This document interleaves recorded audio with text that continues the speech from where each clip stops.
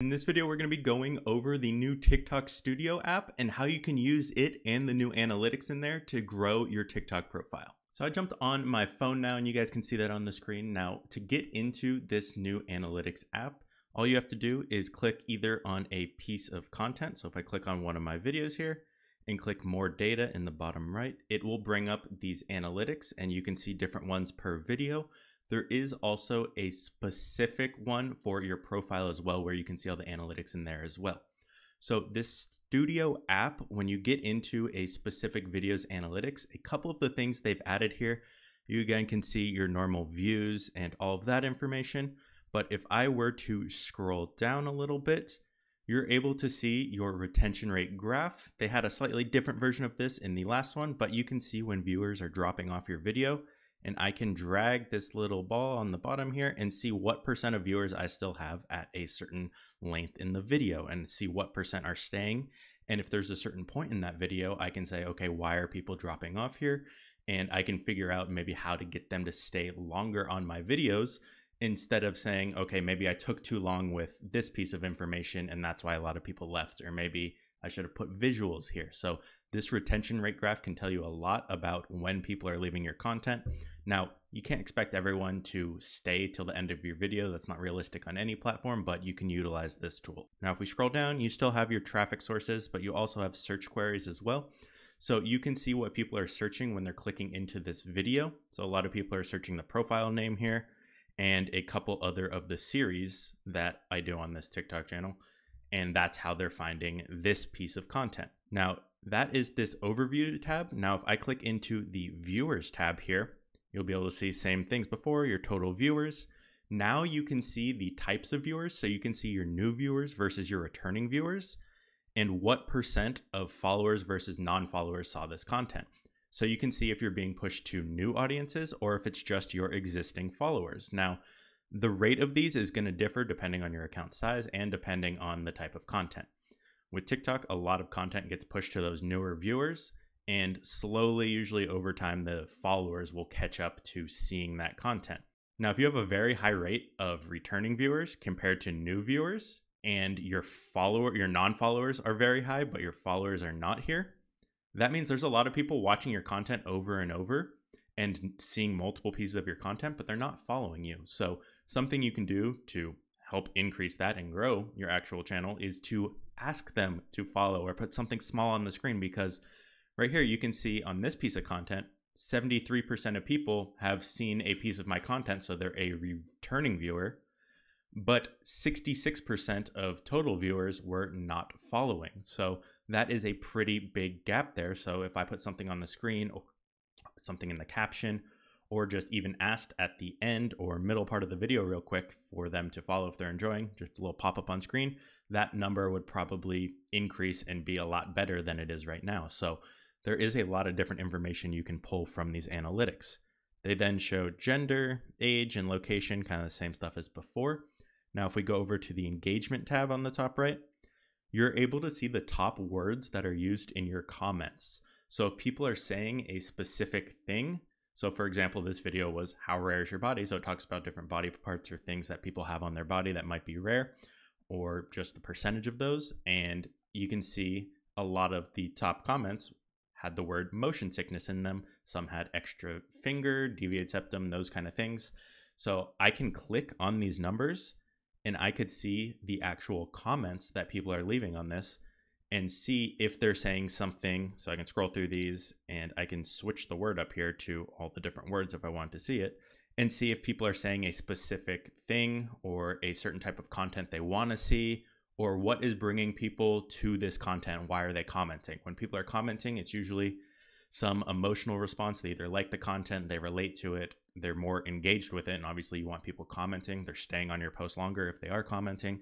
So knowing what people are talking about and getting a quick little overview here can be really helpful in knowing what type of content to push in the future, or how to angle your content in a specific manner to get more people to engage and be more interested.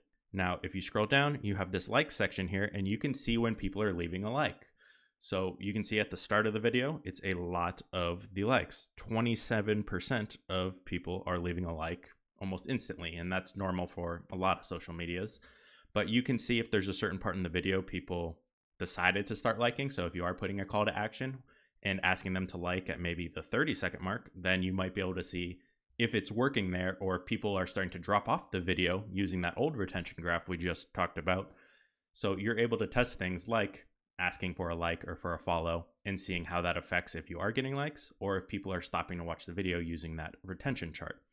So those are the different ones in the individual piece of content for the TikTok Studio app.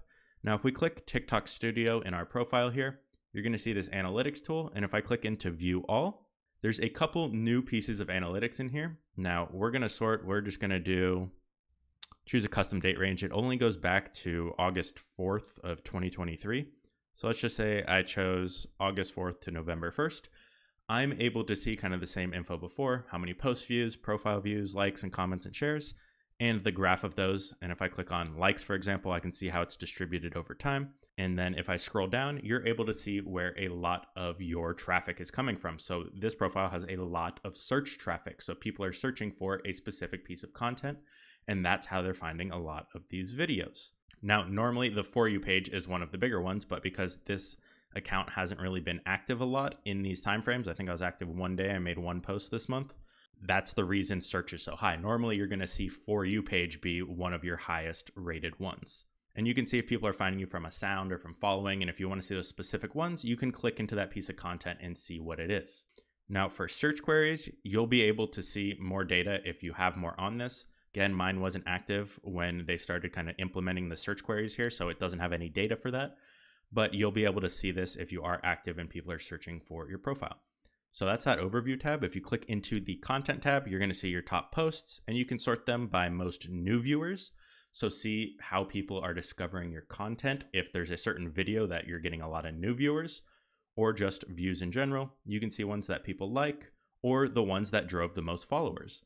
Because the one that drove the most followers is not the one that drove the most new viewers, surprisingly. So you're able to decipher a lot of content here, and you can always click into these posts if they are in the last 365 days. These ones are not for me.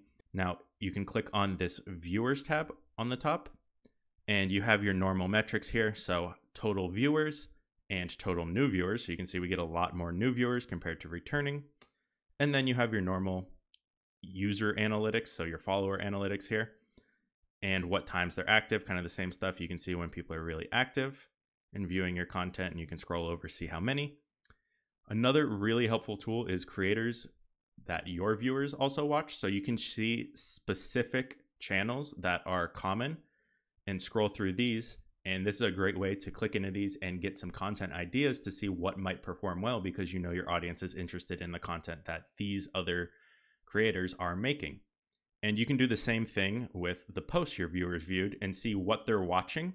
Now, I don't think the what they're watching is as beneficial because it cannot be the greatest thing. It could be things like ads as well that are in here. So take that with a grain of salt, but the channels or the creators is a great way to get some content ideas. Now, if you go over to this follower section here, kind of the same stuff. You can see how many total followers you have and then how many you've gained each day in each time frame. We can customize that. And then you have your follower insights and active times as well.